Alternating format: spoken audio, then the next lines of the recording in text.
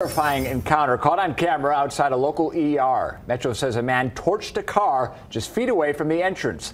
Fox 5's Alexis Fernandez is here now to walk us through the video and the investigation. Alexis? Well, John, a car erupted in flames in front of the emergency room entrance here at Sunrise Hospital, as you can see in this video.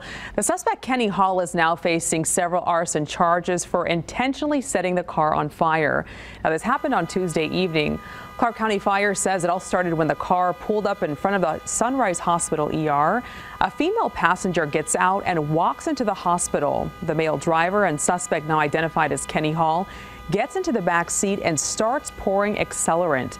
The female is seen trying to get back in the car, but Hall pushes her back. That's when investigators say he starts the fire. Hall then leaves the scene and is arrested nearby. He was taken to UMC for burn injuries before he was booked, and the female was not hurt. The fire caused smoke to get into the ER area, but the HVAC system inside helped alleviate the smoke. Sunrise Hospital released a statement saying there was no disruption to patient care. Now, Hall does have a criminal record. He's been accused of attempted sexual assault, battery, trespassing, and domestic violence.